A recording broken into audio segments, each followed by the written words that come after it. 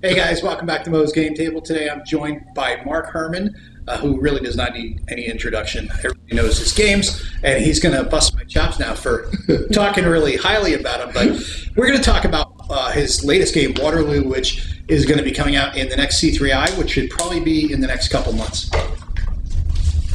Oh, you're returning this to me. Thank you very much. I just got a Fall of Saigon expansion kit back. The guy's leaving, yeah.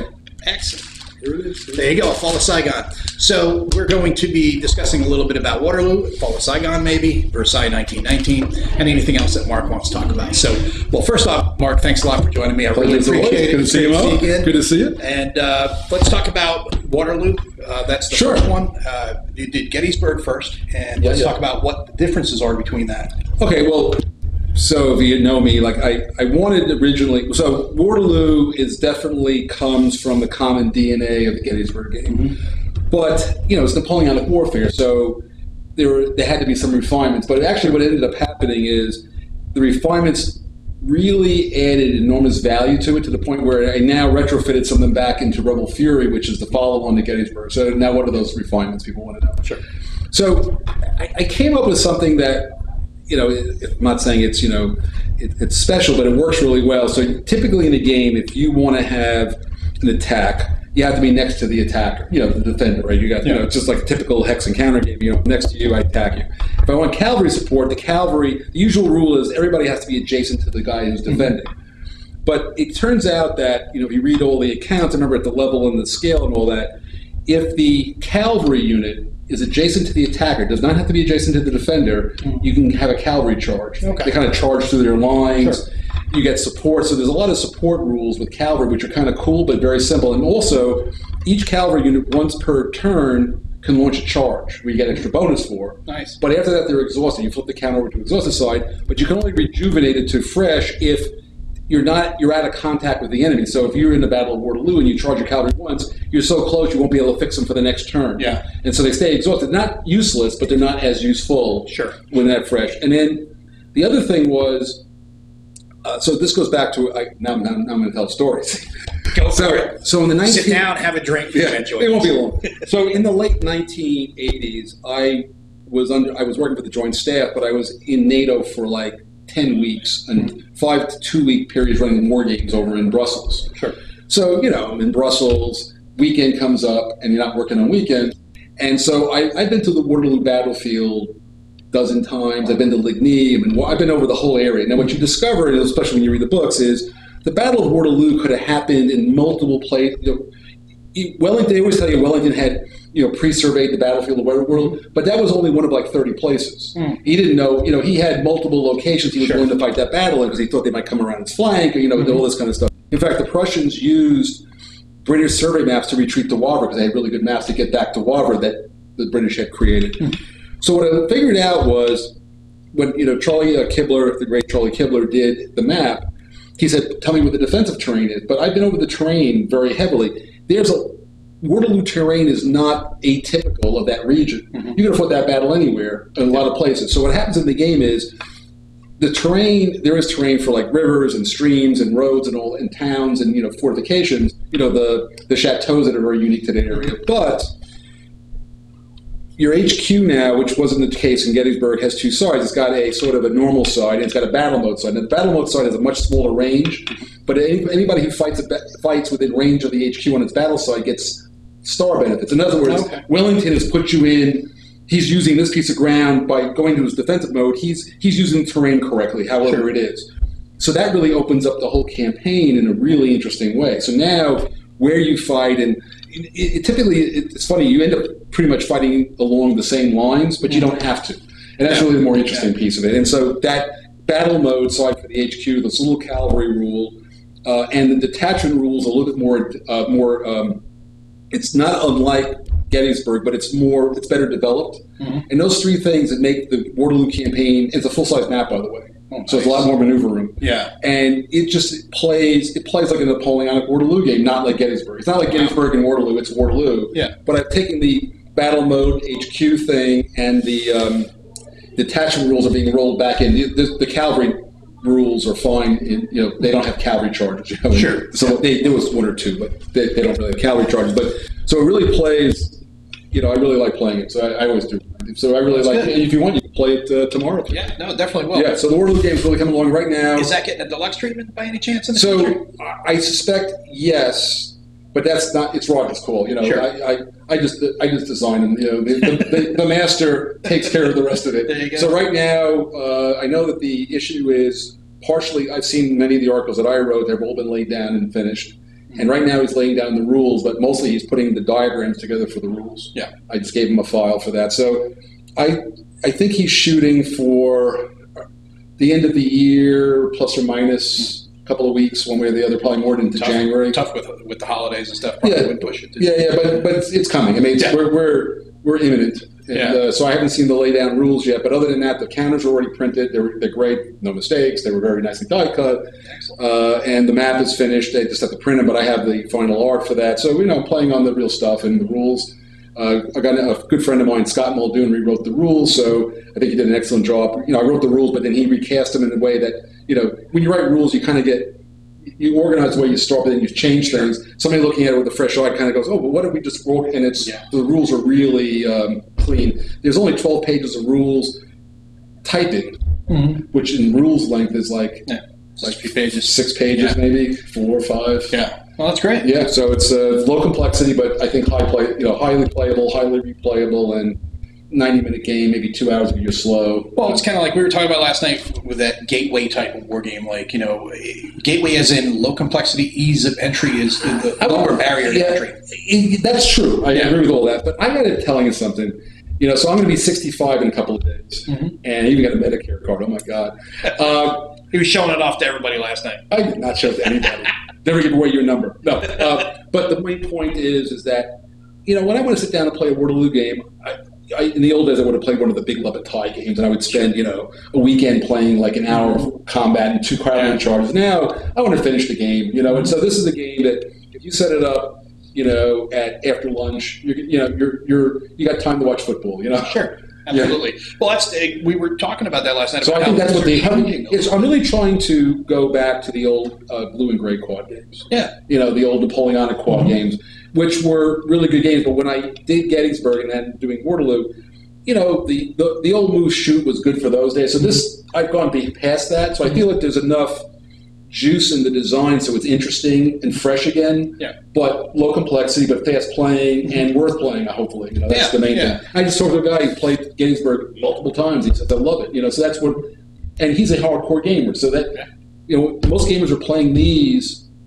I mean, we're at a con, so they'll play the big, long-winded games. But when you got one person coming over, you don't have, you've got things to do in your life. You got kids, limited time, and so you want to finish something. You want to have a good experience, and that's kind of. I'm sort of in my minimalist period now. The blue period, the red period, my minimalist period.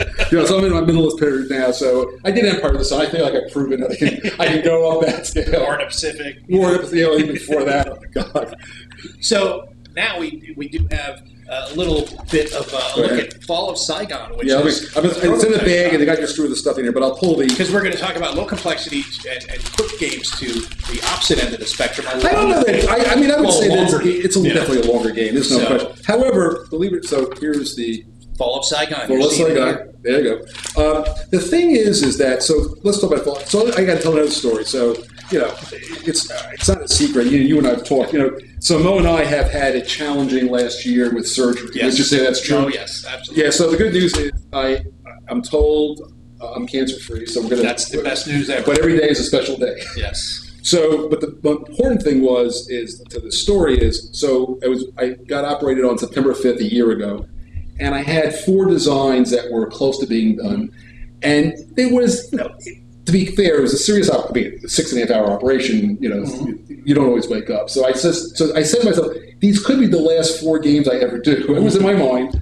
So I finished 3 of them, and Gettysburg was one of them, and Versailles. There's another one.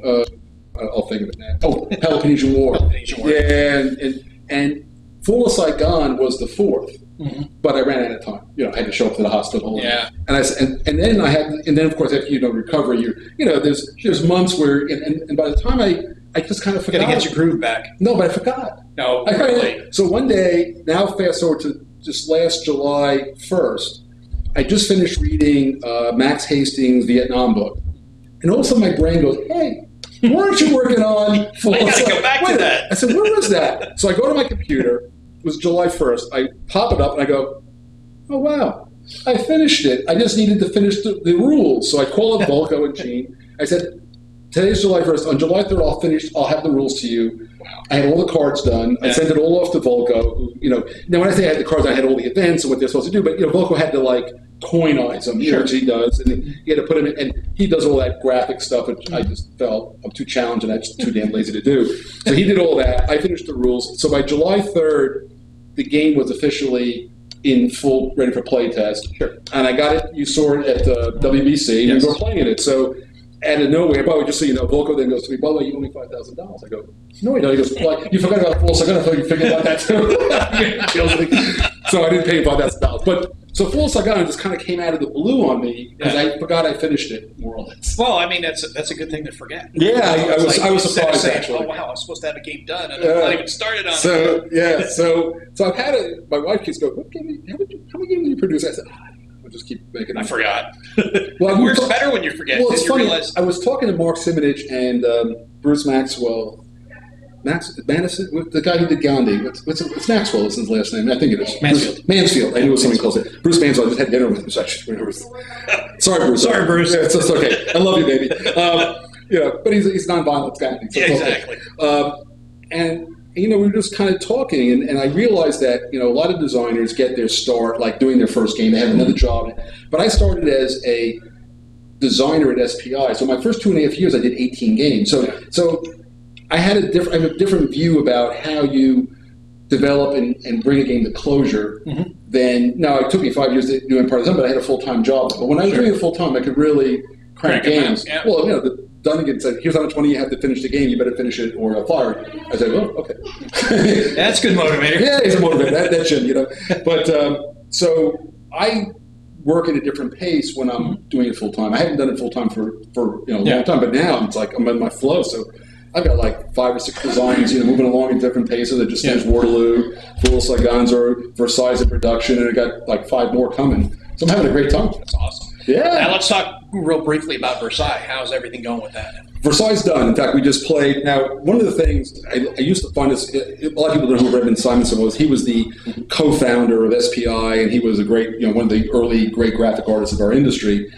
Sadly passed away a number of years ago. But Redmond, I always found Redmond was the guy who told me about how to make graphics enhance the game, make it more functional. Think about that. And so I have found, and I used to, whenever I had a game at SPI, I used to talk Redmond into playing the game once with me. He didn't have to play, or even just a couple of turns. He didn't have to play the whole game. Although he was a very competitive game player, so he usually played the whole game. But the point is that when the artist plays the game once, then they see the graphics you want them to do differently, because now they're putting their input into making it more visible, more functional. And so the most important part of this Versailles game is the game's in great shape. Most of the art's done, but I got Mark Simonich to, and have to know me and Mark. We had this conversation at least 20 times. He'll go, "Hey, on this map, does this have to be black?" I go, if I was the art director, I would say no. And he looks at me like, I just do whatever. I said, you're the art director. Fix it, would you? I mean, if you don't like it, make it better. I don't care. I'm not a graphics guy. I'm a historian. I do game design. You're the graphics guy. So I always kid around with it. But so he's now going to, I've got his attention. But now that he's played it, he knows what he's trying. I don't like that icon. Well, then why don't you fix it? Exactly. And so it's going to be a lot better now. So I always find I always get Mark to play my games at least once, and it always makes it a ton better on the presentation and the integration of the rules and the graphics, because that's what he does, and he's a good game player, and he's a designer, and he's also have to be a phenomenal game designer. So he's got the whole package, and so when he plays one of my games, he goes, "Okay, here's what I need to do here," and it really helps. So Versailles is well into art production. Okay, good. The map is done. Well, the map was done. Now some colors apparently are changing. Yes. If it's going to be black, it's going to be black. The cards are done, but a couple of icons that are going to change. That's all good. Sure. We got a good artist, but Mark will now start putting his final touches on it. And so we're in good shape. I think it goes to the printers sometime. It'll be before the end of the year. It'll go to the printers, and then whatever that process. There's a trade war on, no trade war. Who the heck knows? But it'll be sometime I would say that first quarter of 2020 is a very strong bet, but it might be more towards the back end of the quarter because it's got to be printed, it's got to be shipped, and all that kind of stuff. Yeah, and then you have a lot of you got like Chinese New Year and stuff like that. Yeah. So it could even be April, but it's done. The game is done and just end up in playtesting, and the reaction has been phenomenal. This is the co-design with Jeff Engelstein, great guy to work with. And we wrote. It really is a very it's a game that neither one of us would have designed on our own. Collaborating. But I think the collaboration really worked really well. So I'm really pleased with the product. And, I always have these high hopes for every game. Like, everybody's going to love it. And then I'll get the first, you're an idiot. Your game sucks. Jeff Engelstein would have made a good game, but you helped him and you screwed it up. I had to hear all that. But I'll live through that like I always do. Well, I got one last question for you, Mark. Sure. Now, there's been... forever people talk about the graying of the hobby and how we have to bring in new people and stuff. It's just an age-old, talking point. But what I want to do is I want to ask you how you see the future of the hobby going now that we're seeing a lot more blending and fusing of Euros and war games together, like games and stuff. So here's the thing. Mm-hmm. The board game industry is expanding. I figured out there's about 3 or 4 board games being produced every day. Mm-hmm. We're probably producing 1, maybe up to 2 war games per week. Mm-hmm. So we're putting out 100 to 200 new war games. Now, let's take it to its like there are no more. It's impossible to say there's no more war games because I see conflict games in the Euro games. I think what I've seen is as it takes a spectrum of people. The standard of the big industry is sort of the 1 hour medium complexity game, but just like in the old days, there's a bunch of people who feel like they need more, and they call them heavy years. A good friend of mine, Edward Euler, does heavy cardboard, and heavy cardboard they're significant strategy games, and conflict being the broad, not war game, but conflict games. Conflict game, yeah. But when I play the Star Wars games, they're shooting at each other. That sounds feels like a war game, and so it's the topic. Now, will historical even like I said, even I'm in my minimalist period. I don't want to do. I want to play Waterloo in 90 minutes or 2 hours. I don't want to play it. There was this game that I loved. Even still, I said I would take it if this is anybody. It was the one I take to the cabin. That guy, 5 Games to Doomsday guy. Yes. I remember that. Great. If you haven't never listened to it, it's a great podcast. But I told Ben that was the title of Moscova was one of the games I want to take to the pod. And it's 4 maps and it's 2,000 counters and you can't. But I have fond memories of it, and I even play it very periodically, maybe once a year or once every other year. But again, I like that long, crazy experience, but that's not the norm, But so I have enough of those, but I like the new stuff. I'm definitely going more for speed, but a lot of history, but trying to distill the history down to the essence. Like, what is the real, get the big muscle movements in, but leave out all the, minutia. Leave all that stuff out. Just get the overarching story in there and do it within 90 minutes to 2 hours. Exactly. And that's really kind of where I'm at right now. Like I said, I did end part of this, and I don't feel like I owe anybody I don't feel bad, which I still play all the time, by the way. Yeah, I know. I see you posting all the time on Twitter. You're playing it again and again. In fact, just so you know, I'm going to be at PAX Unplugged, and a friend of mine, Jim Dohan, who's a well-known gamer, he likes Empire of the Sun, so he's got a big set. So at PAX Unplugged, on December 7th. Nice. We're setting up. We're playing the Pacific War on his big set at PAX Unplugged in one of the rooms. So you're going to play on the big map? Yeah, that's going to be awesome. It'll be a little bit of a spectacle, I think. That's going to be great. Yeah. It's going to be very cool. So we're going to play that at the PAX Unplugged. So yeah, we're going to have a good time with it. Excellent. Yeah. Well, that's all I got for you today, Mark. I really appreciate you taking the time to sit with me and chat. Until next time I see you, buddy. Yeah, I'll see you next time. Probably will be at WBC next year. That's what it is. All right. Well, thanks for tuning in, guys. See you next time. Bye.